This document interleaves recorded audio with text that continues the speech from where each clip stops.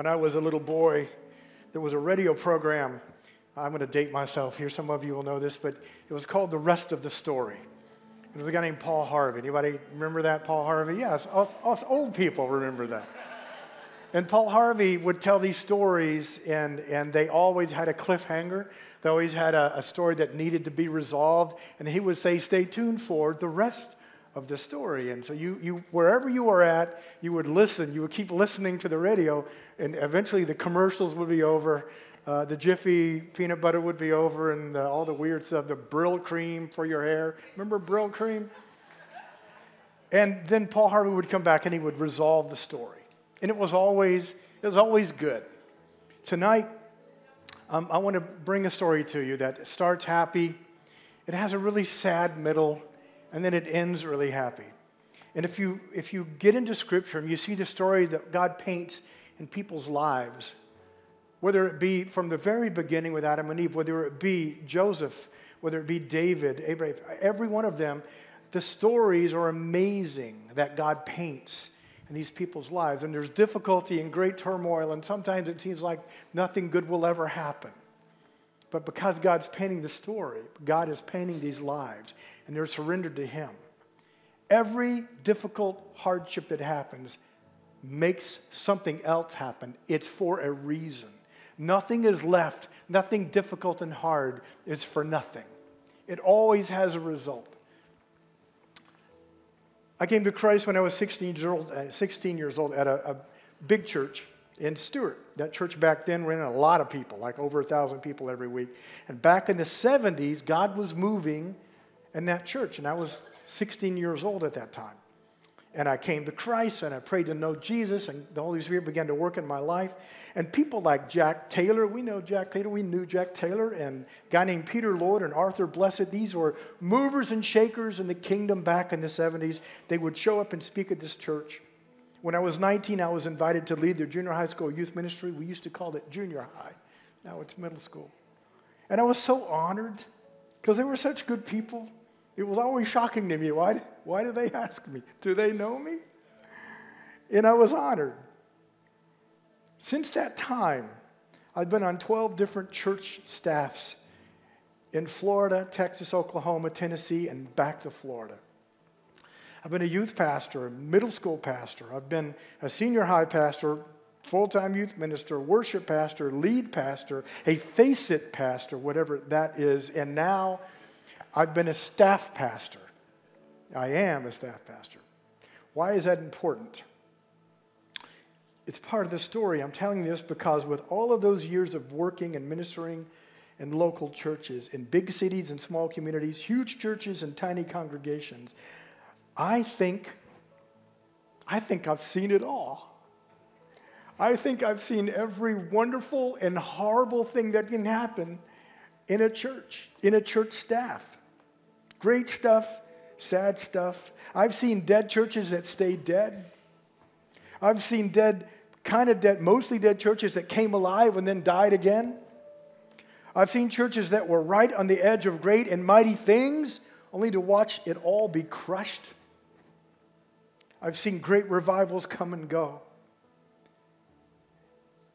In all these years, I've thought to myself, why did God let me see all that stuff?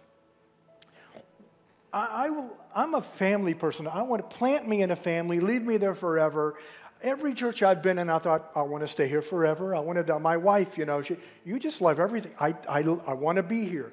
12 different churches. I wanted to stay at all of them. Either something's really wrong with me or God had a plan.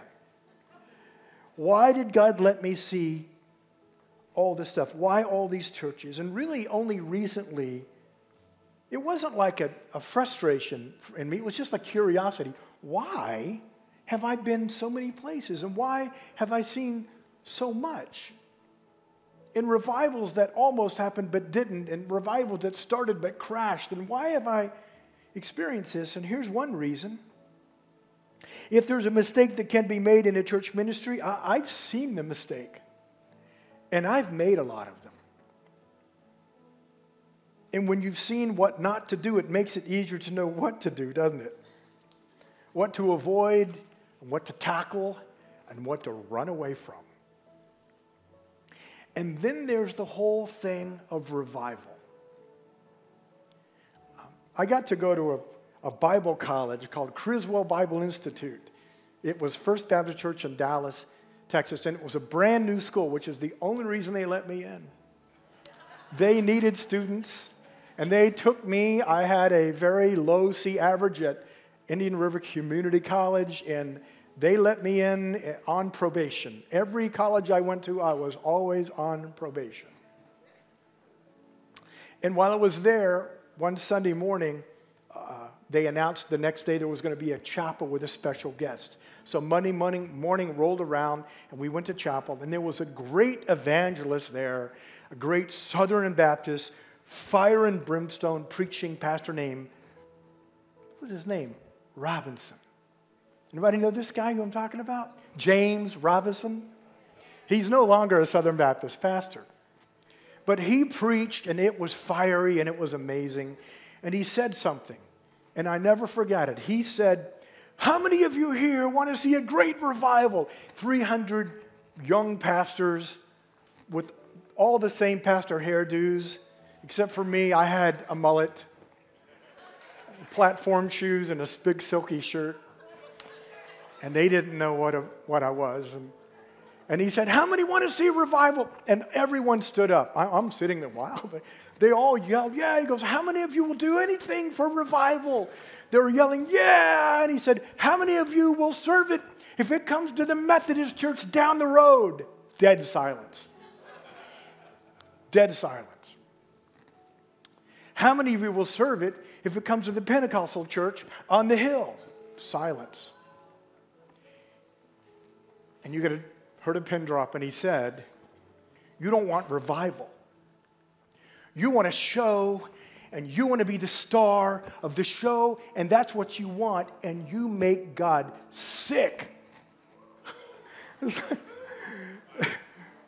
Yay? Nobody knew what to say. I'm sitting, I never got up because I was not really, I didn't know, nobody was smiling or happy, and he went on to preach for a while. He was prophetic. Eventually, he had to leave the Southern Baptist Convention because things happened that could no longer be explained with Baptist theology.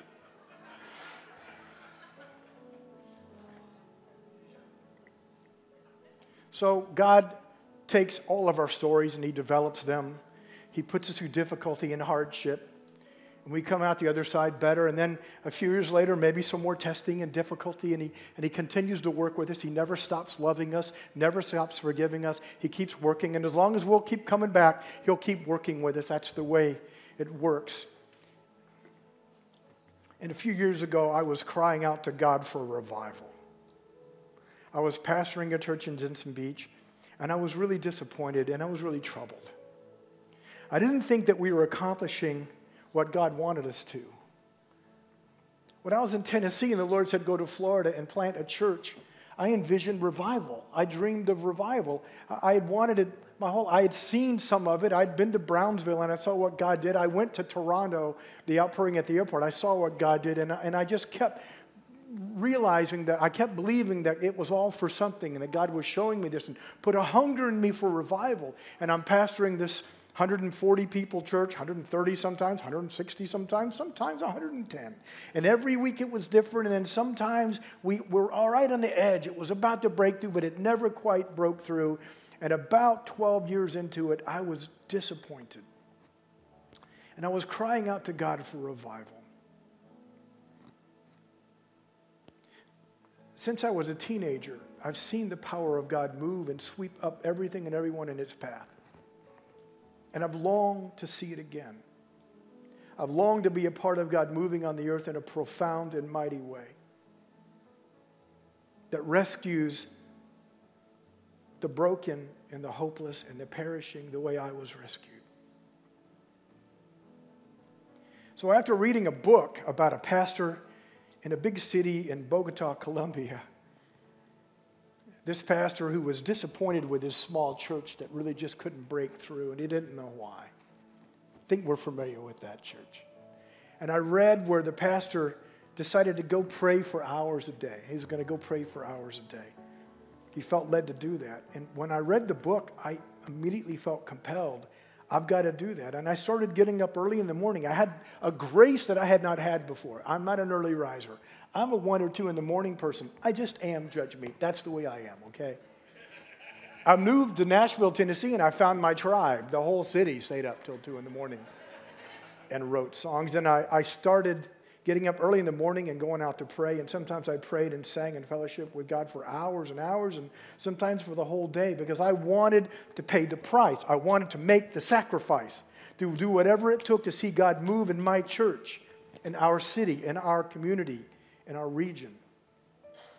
And God made some promises to me during that time. And He brought some people to me. He told me clearly that I would see revival. He sent people to me out of nowhere. One day, I sat at Sandsburg Park from 9 in the morning, 8 in the morning, till 5 in the evening, just praising and praying. And I asked him, I'm just demanding, not demanding, as much as you can with God. Please, God. And Lord, send me somebody to tell me it's coming, please. And I'm telling you, towards the end of the day, I was about ready to go, and a lady came walking up, and she sat in a chair in front of me, and then she got up and left. Nothing. A guy walked by with a dog, and then he stopped, and he looked my way, and I thought, here it is, and nothing. And then a lady came walking up, big hair, African-American lady, big hair, sat down, hair kind of bounced. It was amazing. And I felt like I should say something, and I said, she's in one of those benches at Sandsburg Park, like 20 feet from me. I said, hey, how are you? She goes, good.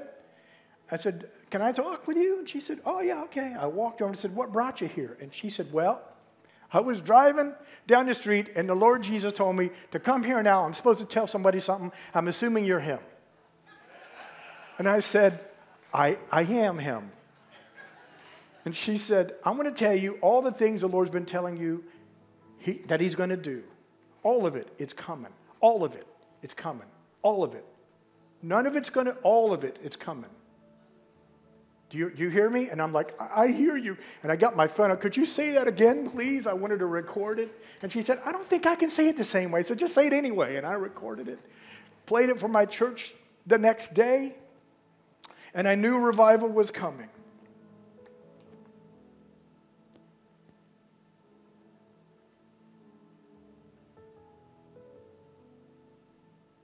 And then one day, the grace to get up early morning and pray just kind of went. Matter of fact, I went with a group from Revive Church to Bogota, got prayed for, went there, and when I got back, the grace was gone. It was just gone.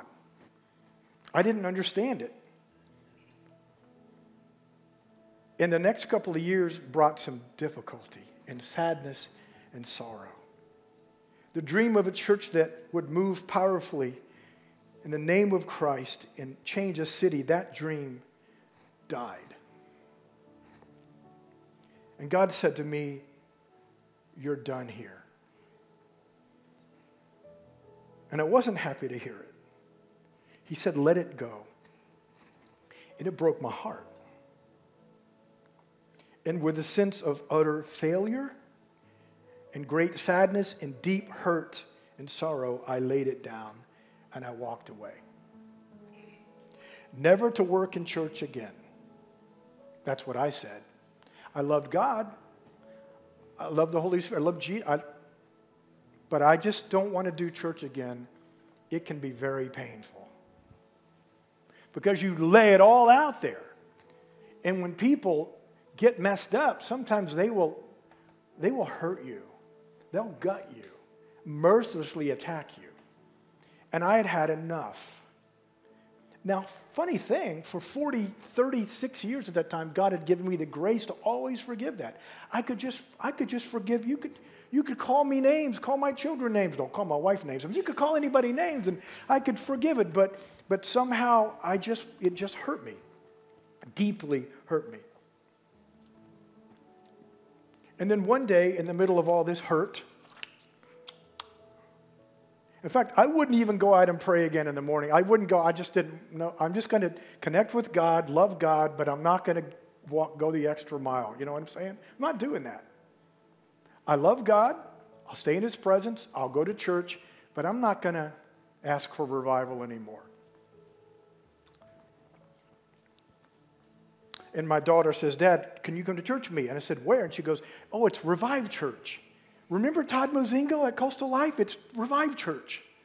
And I had already connected with Todd a few times, and I had seen a drastic presence of the Holy Spirit that I wasn't as familiar with earlier in my connections with him.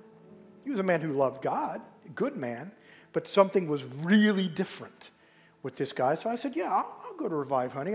She goes, I'm experiencing kind of something in my life, and I'm here, and would you just, you and Mom come and sit with me? And I said, sure, I'll do that. So we did that. We came and we sat by our daughter.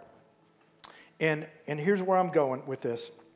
In that first service, during the worship, a young man came walking across the room, and he tapped me on the shoulder in the middle of worship. How rude is that? And he said, excuse me, sir, can I talk to you? And I said, sure. And he said, I just wanted to tell you, I was sitting over there and I saw you over here, and the Lord showed me a picture of you, and I don't know if this makes sense, but I'm just going to tell you what it is. And he said, I saw a picture of you, and you were sitting in a recliner, barefooted, and you were surfing the internet on a television. You were surfing for recreational vehicles on a TV, and he didn't know, because he didn't know me, and I didn't know Dominic DiTerlizzi at that time. But this kid, I literally thought, there's a camera in our house. There's a camera in our house, and somehow somebody's gotten into my house and seen what I'm doing. And he said, by this time, I'm very quiet, and I'm starting to break down. Because the day before, he told Saturday, I had spent about 7 hours. My daughter and wife were laughing at me. Dad, you're going to go roots into the recliner if you're there any longer. Get up. I was there all day researching RVs. I find a thing, I want to figure it out, right? I'm researching.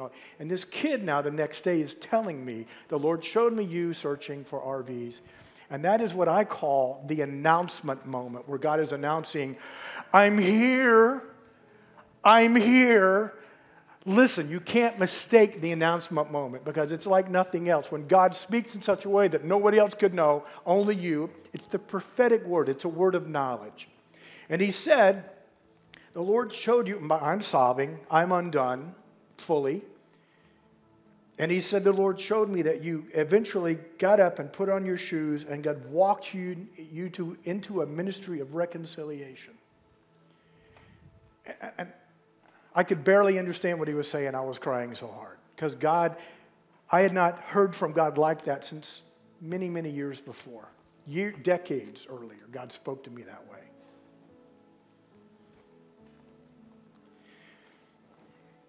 And he brings me here, and he drops me in, and he keeps harassing me until I surrender to step back into ministry. And from that very moment to now, I have been so humbly grateful. So humbly grateful to be working with people who are truly humble people of great integrity and humility and kindness and generosity.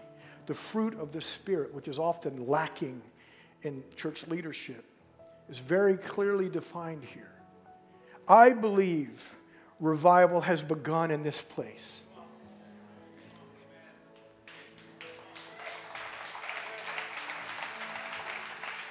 And some of you have come from long distances. You've come here, and you realize this is why you've come. Right? This is why we're here from Washington, D.C. This is why we're here from all over the country or the world. We're here because He is laying the foundation and laying all of the framework for a great and mighty outpouring of God. And there is a difference, and I see it.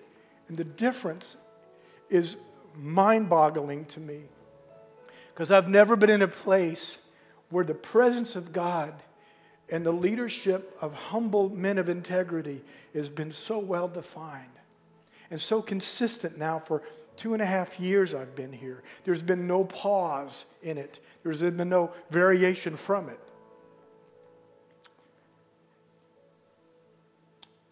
In my lifetime, I've never seen what I'm seeing here in this place. Listen, when apostles that I used to didn't even believe in, and prophets who scared me, they've always scared me because they're scary. And pastors, I like them. They're all wonderful. And teachers and evangelists who are also scary. When they are all functioning in the same house, in love and unity, something is up. Something is happening. Something is happening. Something is building that you cannot deny. And it is something that the framework is so solid and so secure, and the nuts and bolts and all the pieces going into it are so strong, it will not be broken down because at its core is Jesus. And it's all built on Jesus. And the fruit of the Spirit is evident to everyone. Love, joy, peace, patience, kindness, meekness, gentleness, self-control. I always get one of those out of order. They're all there. And everyone is seeing and experiencing this. So I got to hurry. I'm going somewhere with this. Listen, seriously. A place where apostles and prophets and pastors and teachers and evangelists are all functioning in one house in unity. I've never seen it. And it's here. And there are more apostles that God's going to be bringing here and training and sending out. And there are more prophets and pastors and teachers and evangelists. God is calling together people from all over the country to serve His purposes and to love and serve the many, many, many, many people that will be coming to this place. Get ready.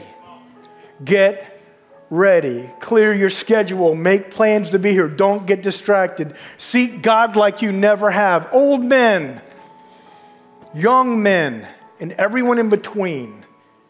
Seek God like you never have. God wants you to be a part of what is happening here and what is coming here. The wave has already begun. It is building. It will build bigger, but the foundation of it is Jesus. So it won't destroy anything unless it's evil or ugly. It'll build beautiful things. God wants to use every last one of you in this room. God wants those of you who are seasoned and mature believers to walk closely with those who are not. Did you hear that? God wants those of you who are seasoned and mature believers to walk closely with those who are not. So they can become seasoned and mature, but you can't do that by doing the things you've always done. You can't walk in that door and go to the seat you always sit in and talk with the same three people you always talk to. You can't get there from there. You have to go somewhere else to get there. And the somewhere else is on the way here. I love this church, and I love the fact that I can come to church and be ministered to. But on the way here, it's time to pray. Oh God, Holy Spirit, fill me, use me, show me who to talk to today. He may tell you to go stand on the back wall till He points somebody out to you. He may tell you to go sit in a row you've never sit in before. How weird would that be? He may tell you to talk to people you've never talked to before. But He will direct you, and you won't even know exactly what's happening in it. He will direct you. I believe the evangelistic ministry of this church with Mike Della Favi and Heather and others in the middle is a prophetic picture of what's going to be happening here. As God leads them to go to Walmart or to Walgreens or to go to a street that's not maybe that safe in Fort Pierce, or God will direct them and He'll show them when they get there why they're there. This is how God's going to use you and this place to minister to people when they come in the door. And so many will come. So many will come. So get good at it. Men and women of God, get good at it. Get good at hearing God and going and talking to this person and praying like crazy on the way there. God, give me words to say. God, Lord, don't let it be me. Don't let me talk too much. God, I know I can talk too much. Or God, I'm shy. I don't talk at all. Lord, help me to talk. God will give you what you need in the moment that you need it.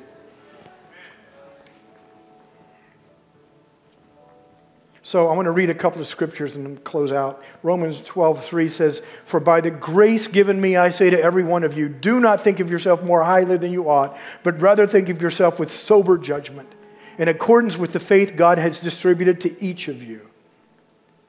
For just as each of us has one body with many members, and these members do not all have the same function. So in Christ we, though many, form one body, and each member belongs to all of the others, and each member belongs to all of the others. Say that with me. Each member belongs to all of the others. You're not your own.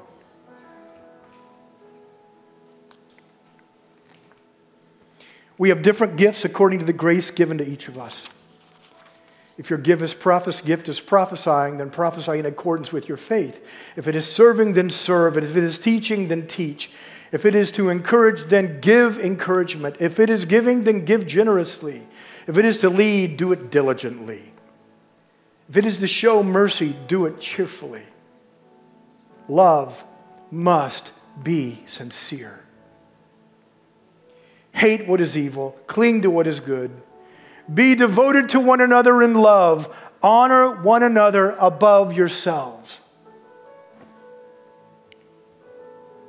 I can't do that unless I'm prayed up. I can't do that unless I've been with the Lord. I can't. But it's really not hard to be with the Lord and to get prayed up and to get near to God.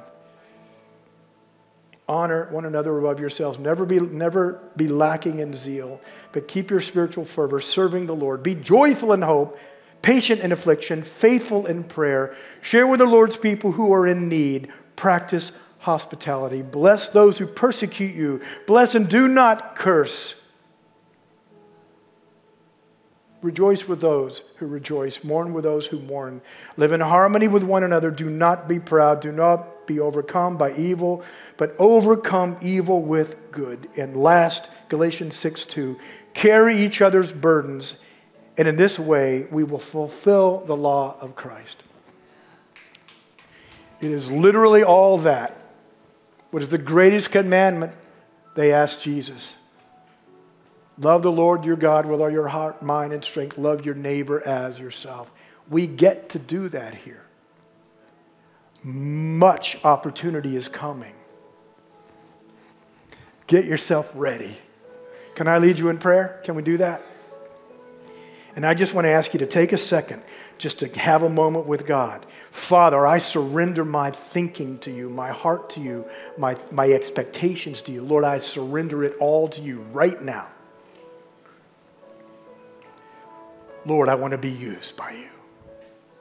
Not for my sake, but for your sake. That your kingdom would come and your will would be done on this earth as it is in heaven, Lord. Use me, Father. Prepare me, Lord. I surrender my life to you and my time to you and my everything to you. Thank you that I get to be a part of this great move on the earth.